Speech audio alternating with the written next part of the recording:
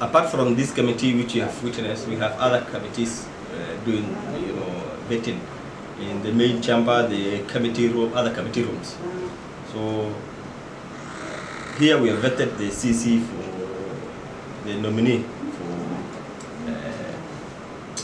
for the governor's office, the Department of Decentralized Unit, and we have taken him through the the thorough vetting process the committee has developed, the guidelines.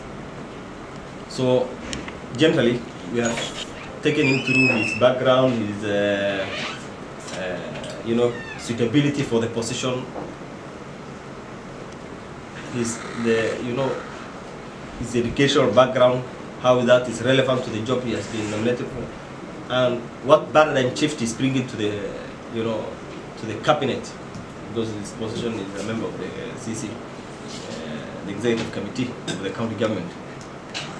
And from there now the committee is going to write a report for submission to the House now, and it's up to the House maybe to consider approving or based on the merits and demerits of the vetting process.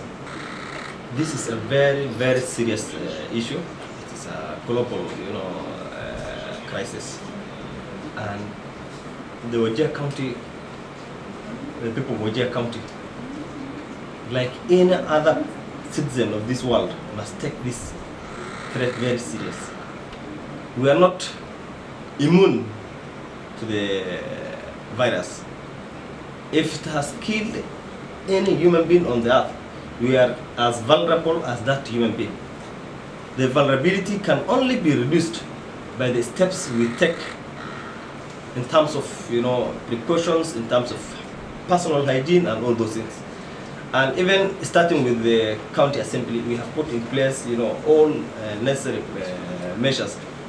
We have provided water, we have provided sanitizers.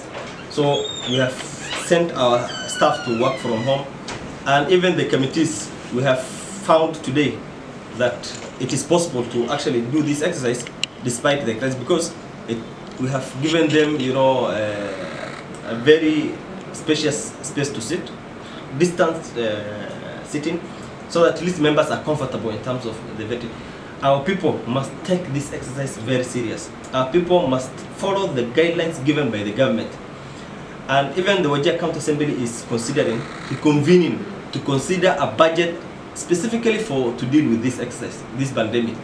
We have the County Disaster Management Act, which provides for 2% of our budget to be allocated to deal with the disasters like this pandemic.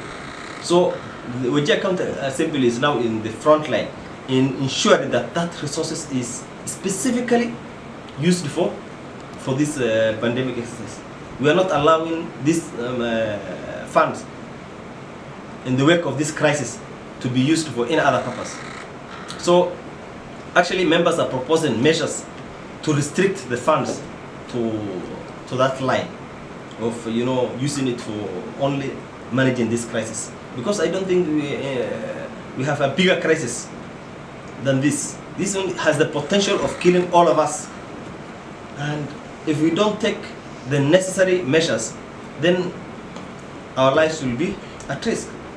So if the resource we have, if we use it prudently and we manage the situation, I think we will be in a better position to reduce the veracity of this disease. And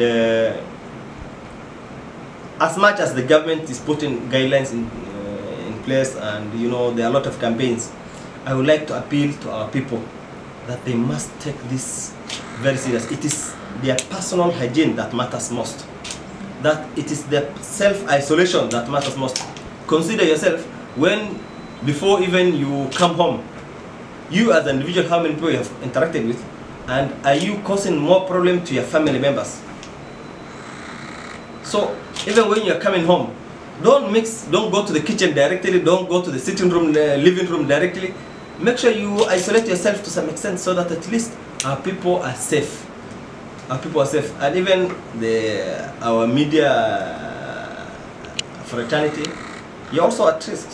Our officers, uniformed officers, their lives are also at risk. So we wish everyone to stay safe as much as we fight these things as a country, as a county, as one people and one nation.